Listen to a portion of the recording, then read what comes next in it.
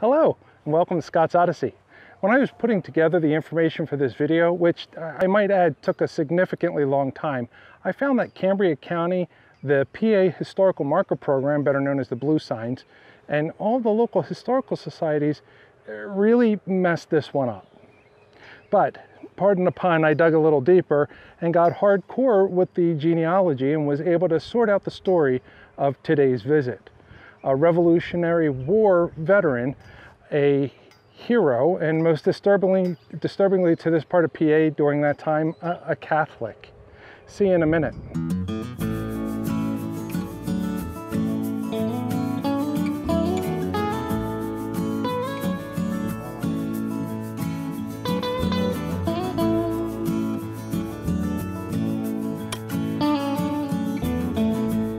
The story of today's visit is all about Captain Michael McGuire, born in 1717 just outside of Taneytown, Maryland, near the Big Pipe Creek on a tract of land called Patience Care.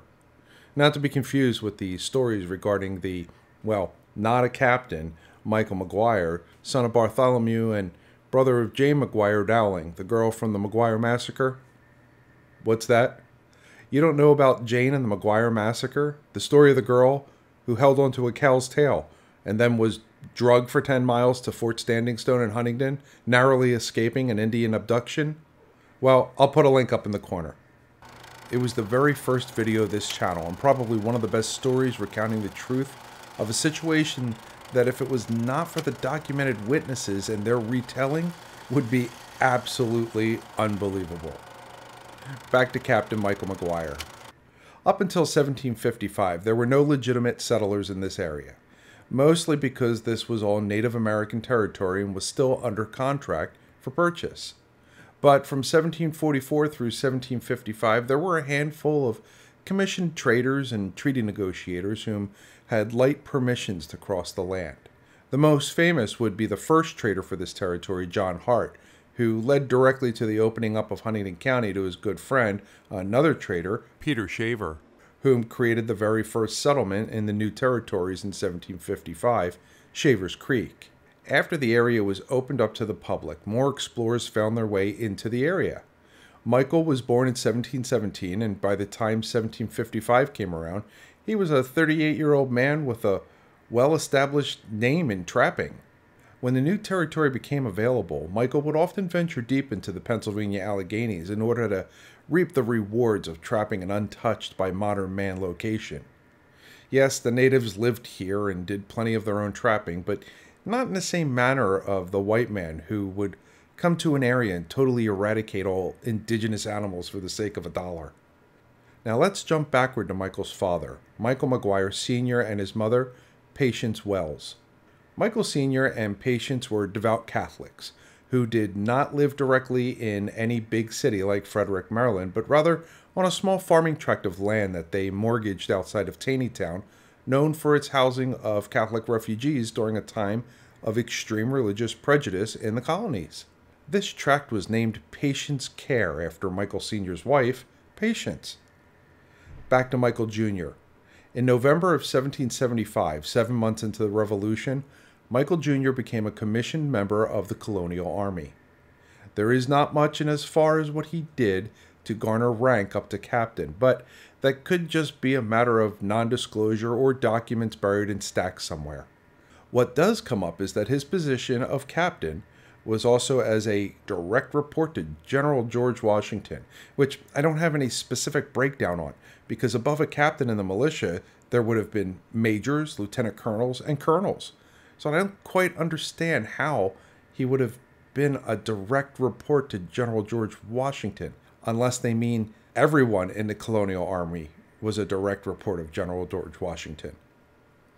Now, was he in direct command under Washington? Well, Washington pretty much only spoke with high-ranking officers in the rank of general or lieutenant general or admiral, maybe a couple of colonels and a small group of what he would have deemed gentlemen. I have, at this point, been unable to deem what or how Captain Michael McGuire was awarded such a title as hero. I'm not saying he was not, I'm just pointing out that there is nothing out there saying he was. But that's not the end of his story.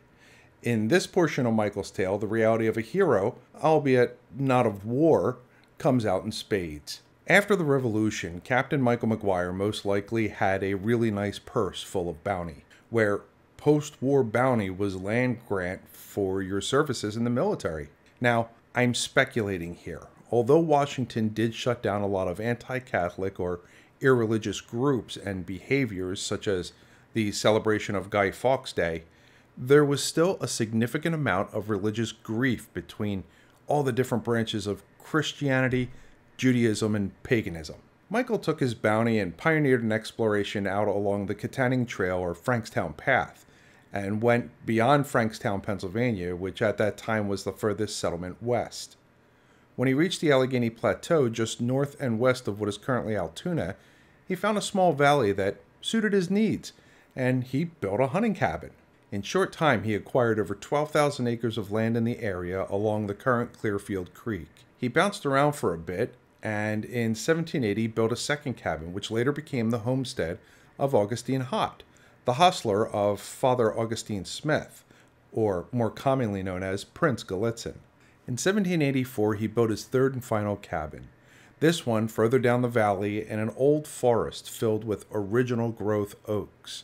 This location is now known as Loretto. It is said that his only neighbors were that of Blair's Mill, whom were over 12 miles away, which I'm not 100% sure, but I believe that's the modern-day Hollidaysburg area.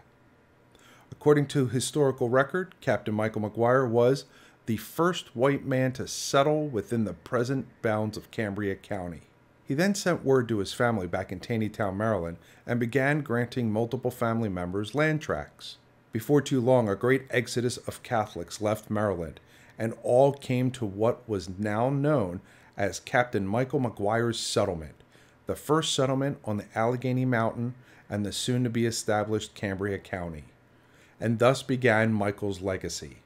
A man who fought in the war, carved his way through the Pennsylvania wilderness, created a settlement, and established, unknowingly, a place where Catholics could live in peace.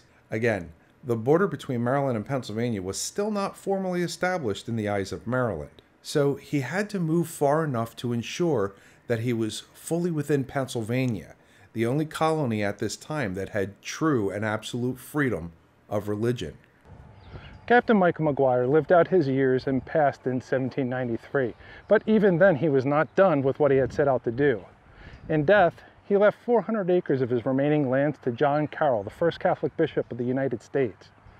All of this man's generosity to his fellow Catholics and patriotism to a country that had just barely formed, giving away more than he had ever taken and sacrificing it all for the welfare of his fellow man, freedoms and liberties that had never before been seen by his generation. That, in my book of who we once were, is an absolute hero, whether by war or survival. I'm at the interment site of a great man. So I'm here at Captain Michael McGuire's stone, and I just wanted to read you the epitaph on here. He manifested his zeal for the glory of God and the salvation of souls by bestowing this land for the benefit of the resident clergy. May he rest in peace. Amen. It's pretty interesting.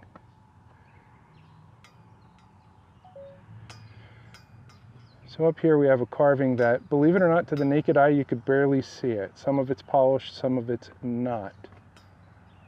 If you hit it with water, which I'm not going to do at this time, it would show up nice and clearly. On the back are the people who actually put this stone together and did the donation for the stone.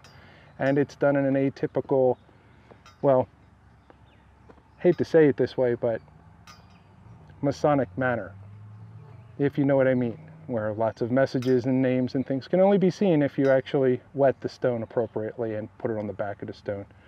Which brings the question, I wonder which way it's facing. Huh, curious. Now, you may think that's McGuire's story's end, but make sure you watch next week's video when we actually visit the results of his altruism toward the Catholic Church. Remember, if you haven't already, click like, subscribe for more ODDySEEy stories of who we once were. Thank you for watching, and I'll see you in the next video.